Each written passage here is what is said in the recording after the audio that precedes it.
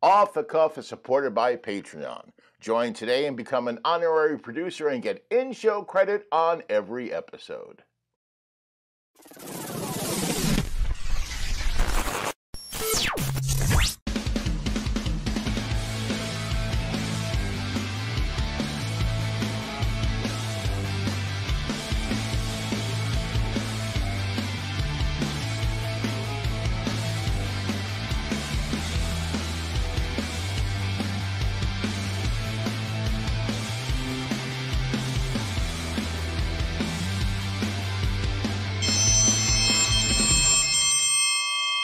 Welcome to Off the Cuff. I'm Craig Mitchell.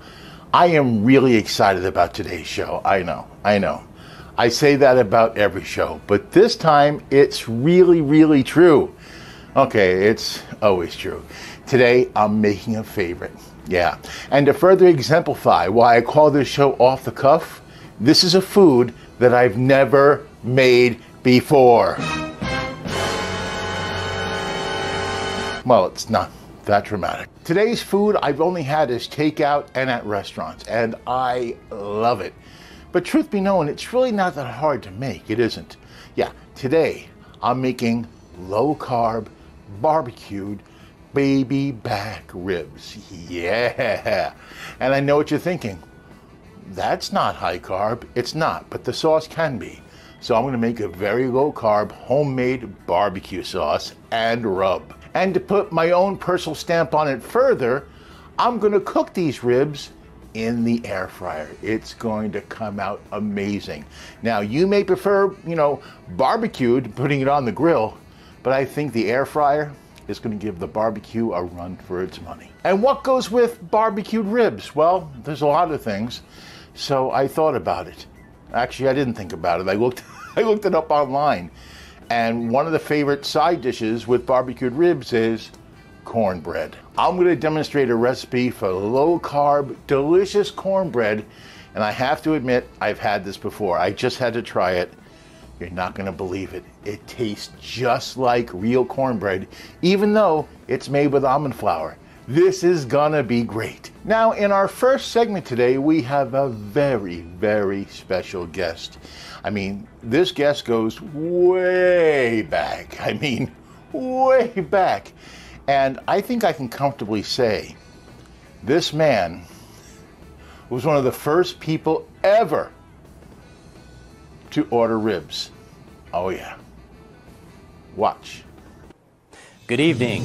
I'm Clip R. Mantle, and this is Where Are They Now? The show that looks back into the history of pop culture, interviewing icons, idols, authors, and tonight's special guest.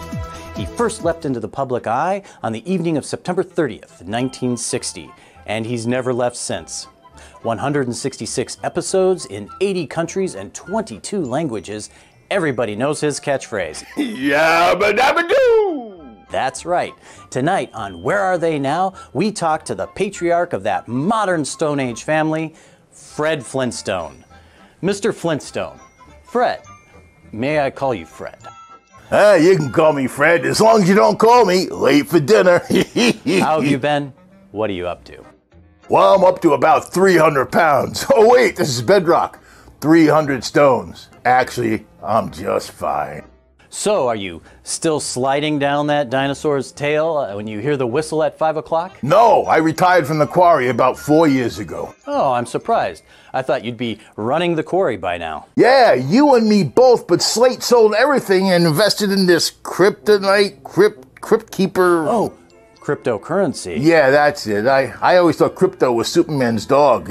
Well, speaking of dogs, how's Dino? Dino.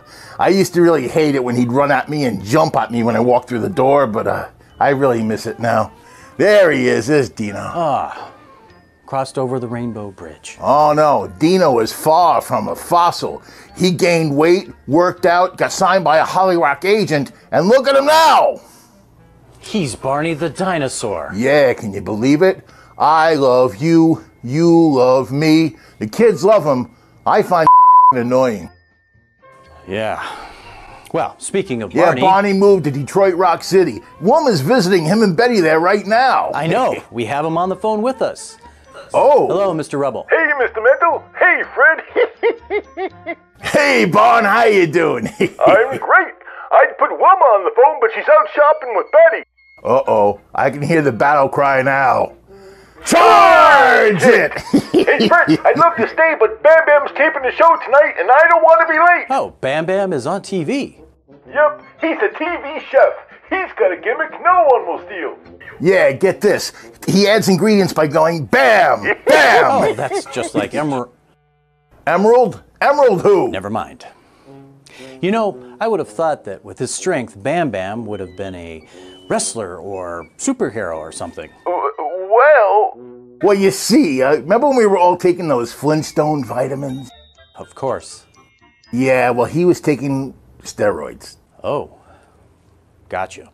Well, gotta go, pal of mine. See ya. Take care, Bon.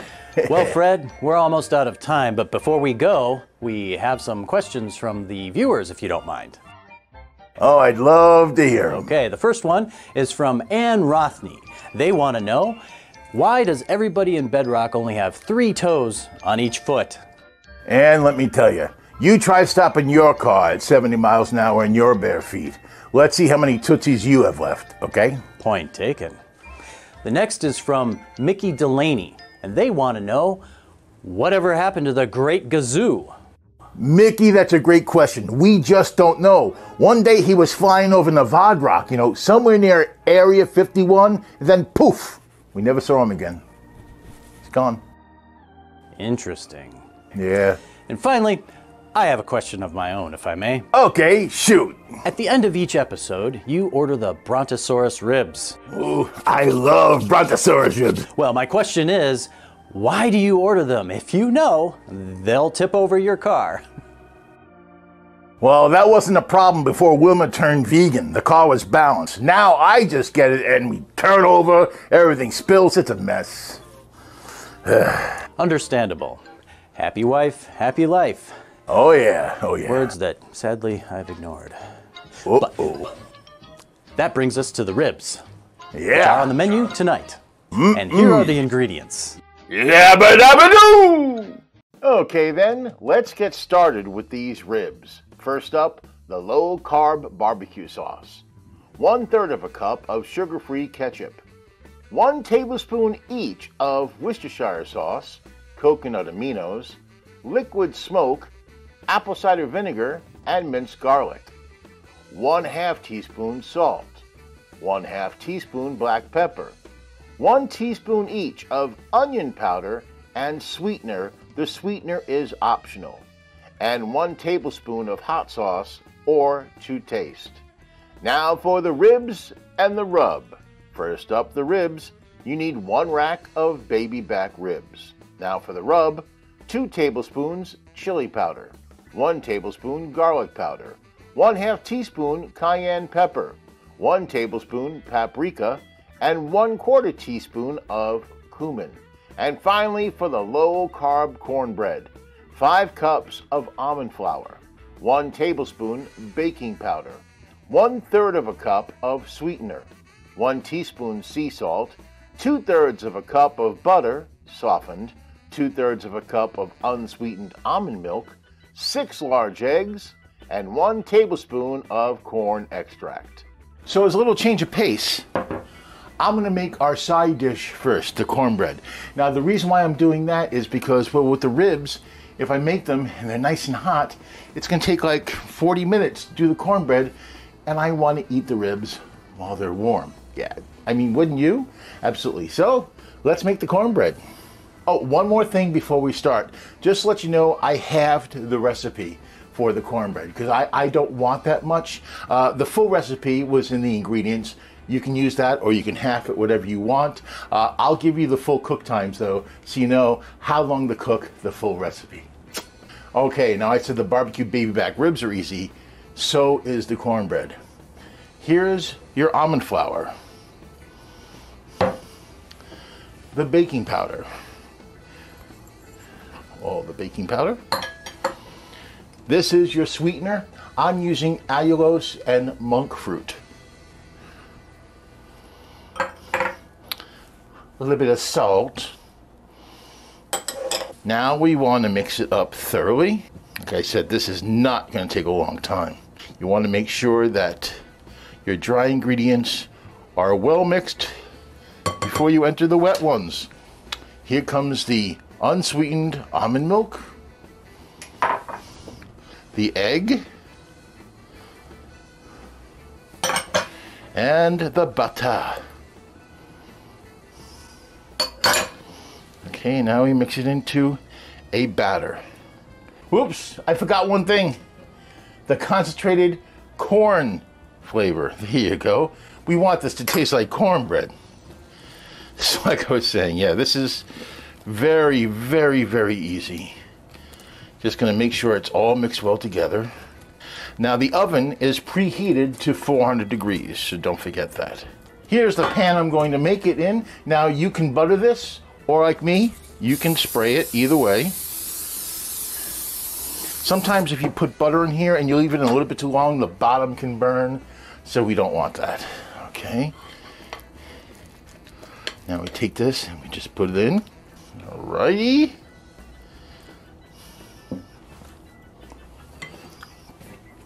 Here we go. Now, if you were making the full recipe, it would fill this whole pan. Like I said, I'm doing half, and that's just fine with me. Now we take our mixture into our oven, which is preheated to 400. Now, if you're making the full recipe, 35 to 40 minutes or until it's golden brown. For me, it's gonna be like 15 to 18. Either way, it's gonna be tasty.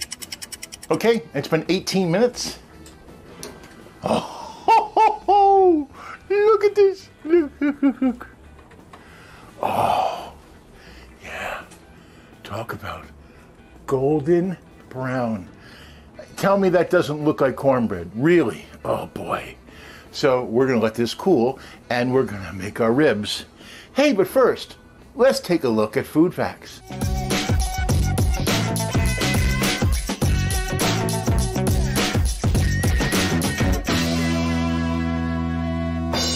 Now, we consume ribs from many different animals. Pork, beef, lamb, venison. Actually, there's a lot more. Too many to mention. Either way, if you're served 5 or more ribs, that's considered a rack. Oh man, it's gonna be one of those shows. Now, the typical rack, right, yes, can have 15 or 16 ribs on it depending on the size of the pig. Now, as for the ribs, they can vary between 3 and 6 inches long. Pork ribs are popular in Western and Asian cuisines. Now, they're usually prepared with or without sauce or glaze, and they're either smoked, grilled, or baked, or in my case, air fried. Oh yeah. There are several different types of ribs. There are spare ribs, short ribs, rib tips, or riblets. Butchers create riblets by taking spare ribs and cutting them in half. This produces a set of short, flat ribs. Now, this used to be a waste product, but now it's really, really popular. Baby back ribs are shorter and have more meat on them than spare ribs. Also, the rack is usually tapered. That means it's wider at the top than it is at the bottom. I used to be that way too. Barbecue ribs rose in popularity in the early 20th century. Communities used to host large events where local farmers would bring several pigs and they would cook them over a spit over large barbecue pits and have a mass feast. Barbecuing just the ribs didn't become a thing until refined meat packing and refrigeration came along. Before that, there was no way to save the different cuts of meat, so that's why they cooked the entire animal on a spit all at once. The idea of barbecued ribs probably originated in the Caribbean. From there, it was shared with Spanish conquistadors, such a fun word to say, and then to North America, where European settlers added their spices and their seasoning. Is anybody else getting hungry? Today, barbecue is everywhere, but before it became commercialized, it was the highlight of special events, like communal 4th of July celebrations or political rallies. With the coming of the 20th century came urbanization.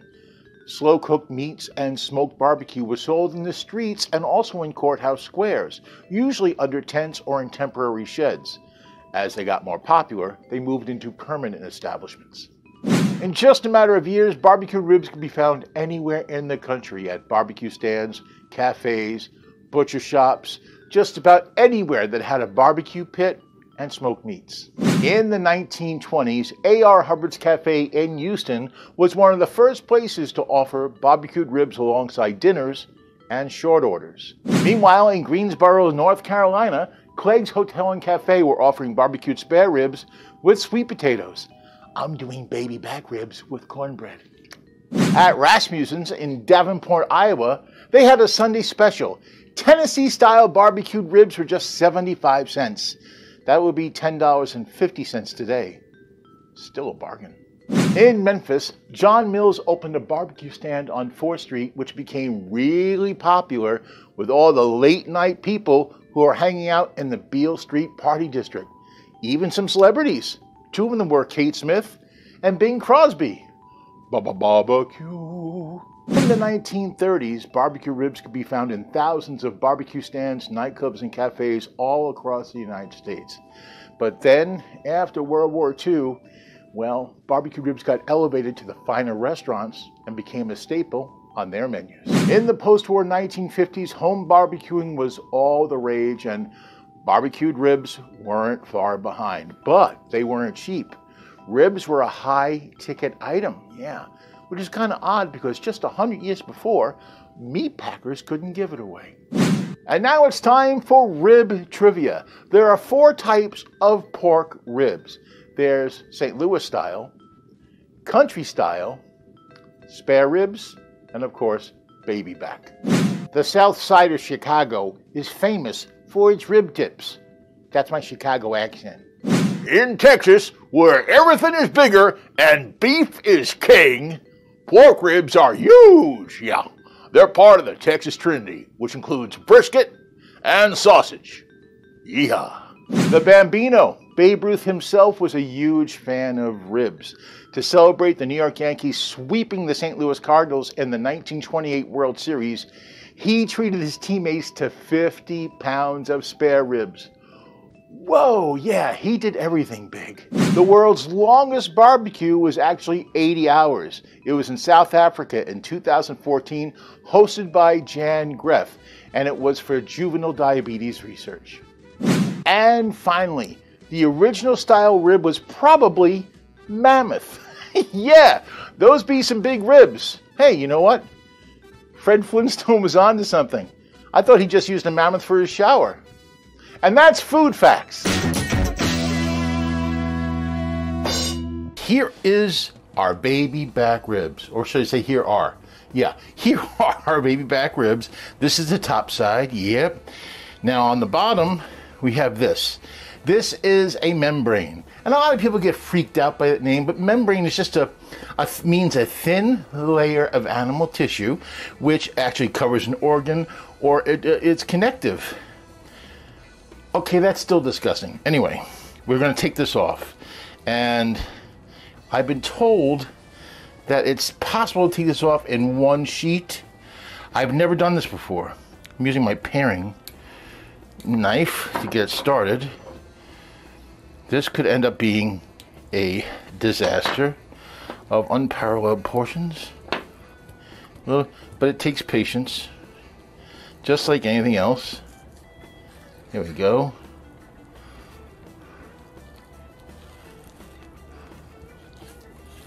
There we go. I just have some remnants of the membrane. Insane in the membrane. Okay. I'm going to throw these out because they are disgusting. And yes, my ribs have been demembraned. So now what we're going to do is we're going to cut this into thirds. Right here will be one cut. And here is the other cut. Will be another cut. Okay. All right, so we have these are our spare ribs. We're going to keep them like this. And we're going to slide them over here because now we're going to make our rub. Okay, I had to dry my hands real well, wash them and dry them. Now let's make the rub. Here is the chili powder. the cayenne pepper. No, actually, yep. I don't know what that is. Oh, this is the paprika. I don't know what that is. Yeah, this is the cayenne pepper. We're not using a tablespoon of that. Okay. This is the onion powder. And this is the smallest amount, the cumin, in the biggest bowl because I'm fancy. Now, we mix it up. You can sprinkle a little bit in each one. Save some for the back. We're going to do both sides. Oh yeah, rub it like you mean it. This is where we took off the membrane. Insane in the membrane. All right, rub that in. Rub it in. Rub, okay. Yeah, whatever you do when you're doing this, don't go to your eyes. That would not be advisable. All right, now we're gonna wrap them up for the air fryer. You don't have to wrap them too tight. Just make sure they're covered. Insane in the membrane. Now that song is in my head for the rest of my life. It's off to the air fryer. Okay, now we put them into the air fryer. They can lay on top of each other. It's okay, it's convection. And they're gonna be here for 25 minutes at 380 degrees. Now let's make that sauce while this is cooking. Here is the 1/3 cup of no sugar ketchup. Next we have our coconut aminos. Our Worcestershire sauce. I can never pronounce that right. Let's stir that up a little here. Worcestershire, Westchester, you know what sauce I mean. It's made from anchovies. Apple cider vinegar in. What exactly is this? Oh, this is this coconut aminos. I can't remember what this is. I'll figure it out. I'll come back to it. This is the garlic, the minced garlic. It's coconut aminos, Worcestershire sauce, and something else that's brown. Oh, God. The liquid smoke. That's what it is, the liquid smoke. What am I doing? Okay. Oh, I'm okay, guys. Don't worry. Here is the salt, pepper, and onion powder. Okay. And this is optional. Hot sauce. I love hot sauce in barbecue. In it goes. Use your favorite one. Don't use it at all. It's all up to you. Here is the barbecue sauce. Now we gotta wait for the ribs to be ready. We're gonna take them out of here. They're red hot. And they're gonna, actually the foil isn't hot. The heat was transferred to the meat. We slather them with the sauce we just made.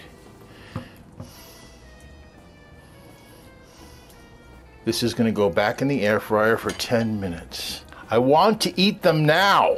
Okay, 10 minutes is up. What do you think? Get to the real. I got bills. Nice and tonight. Nice and tonight. Nice and tonight. You can take barbecued baby back ribs off my bucket list. I did it. I can't hold this for. It was real easy to do. I mean, you saw how simple. And you know, with the air fryer, it's very neat and clean.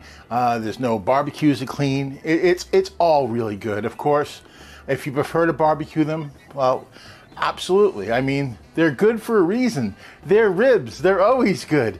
And as for the cornbread, I cannot believe how good that turns out. I just cannot believe it.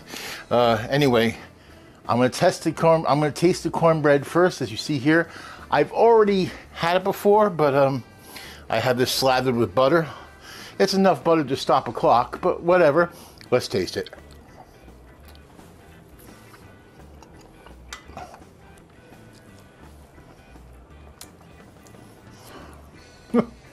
See this face? This face cannot believe that that is not made out of corn flour, cornmeal. This is almond flour. This is amazing. I defy you to tell the difference. It is so good.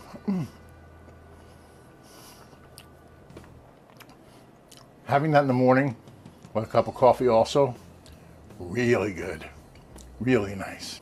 Now it's time to taste the first rib I ever made. Look how amazing that looks. Oh boy, I can't wait. Here we go.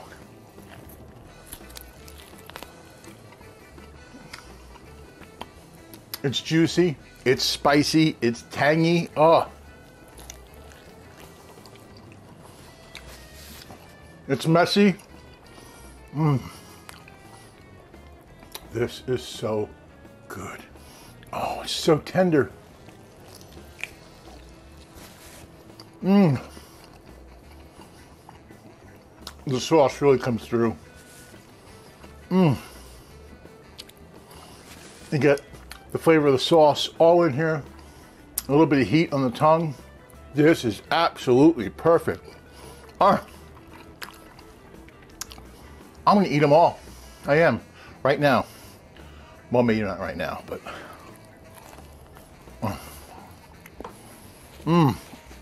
That is wonderful. And that's it for this week. I'm here again in 2 weeks with another recipe. And remember, until then, be well, eat good.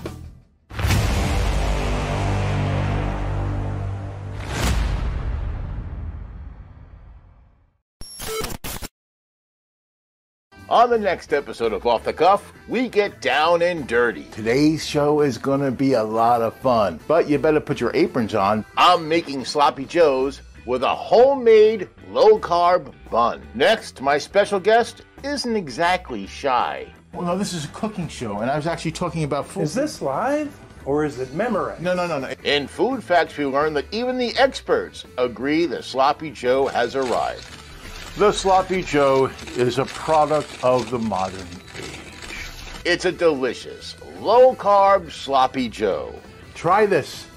This was great. All on the next Off the Cuff Healthy Cooking with Craig Mitchell. Alternate Sundays at 7:30, right here on Strong